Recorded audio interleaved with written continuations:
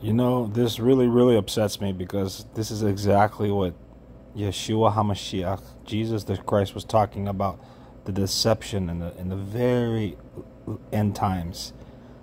Look at this video. It's got 99,000, oh, there it goes. 100,000 views only 11 hours ago from this channel. And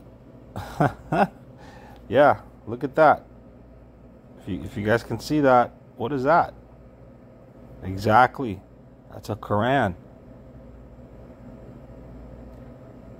When you watch this video, that's at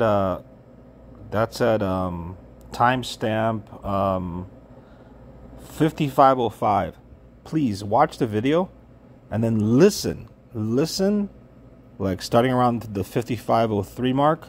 Listen to what they're saying as they transition from a regular Bible to the Quran, and listen to what they're saying, because what they're saying is talking about what's occurring right now in the Middle East, specifically with Israel and you know who, and then they jump to this scene right here. But those who have eyes to hear and eyes to see and ears to hear understand. Don't be deceived. Love you all.